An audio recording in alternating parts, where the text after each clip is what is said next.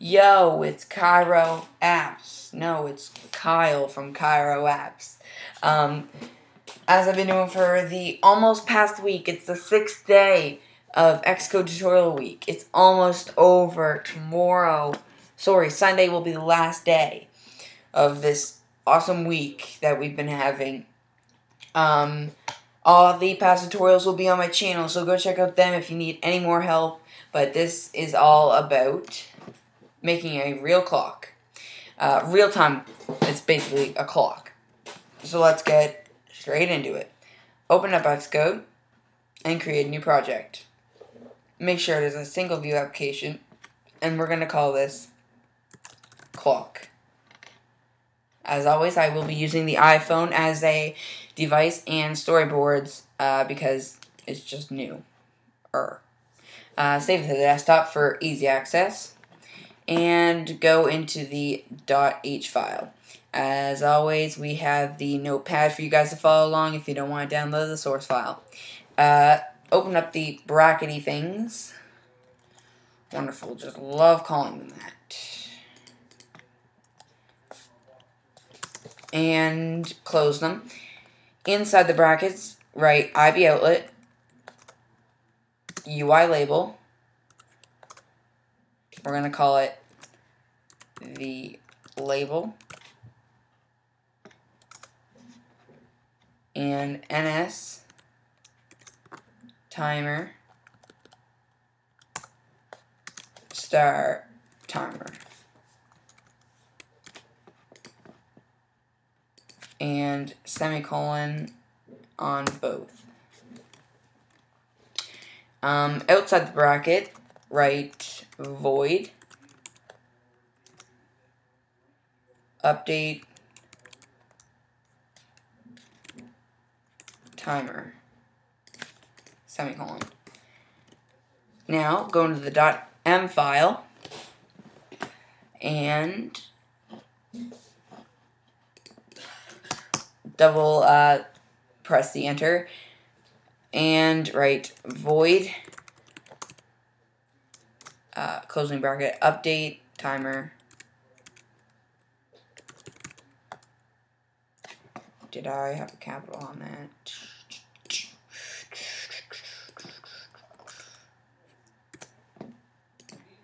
And open the bracket and close them. Oh, that's why. There. Inside here, write NS date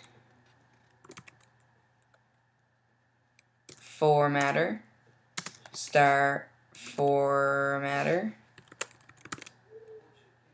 equals 2 opening brackets NS date formatter allocate, I think that's how you say it, close 1 bracket init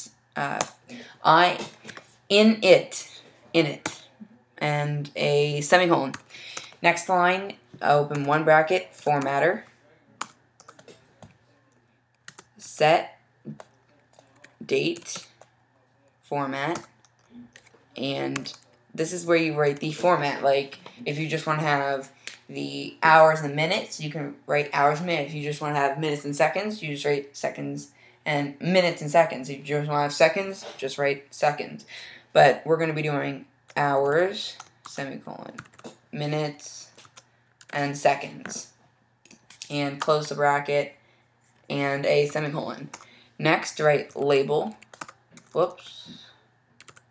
dot text equals open 1 bracket formatter string from date, open 1 bracket and write NS date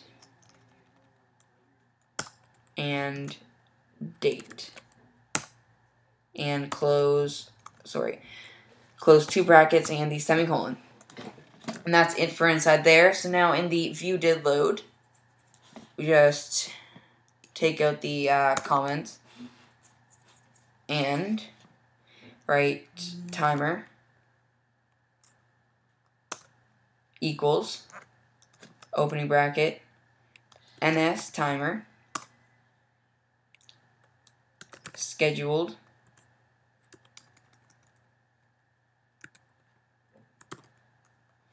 timer with interval, and the interval is going to be 0.5. The target is going to be self.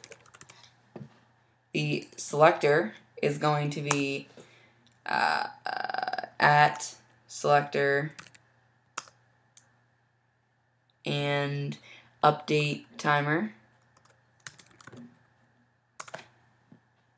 Whoops, that was wrong. There, user info, nil. Repeats, yes. Close the bracket, and a semicolon.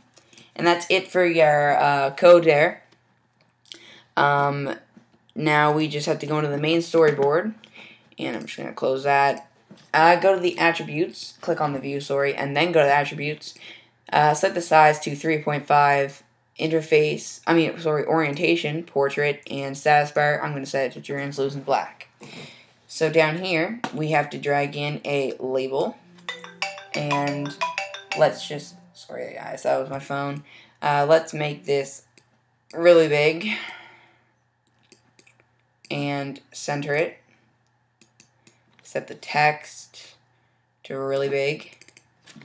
Now what I'm going to do is I'm just going to go 0, 0, 0, 0, 0, 0.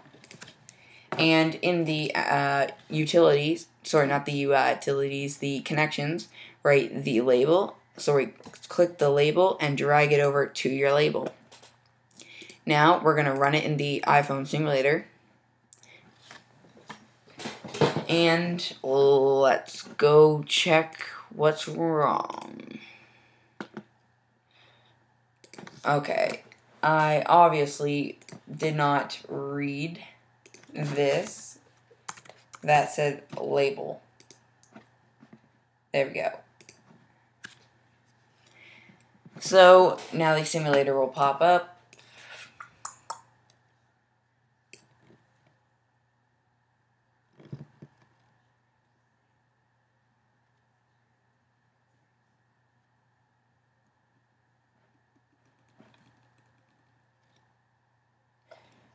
And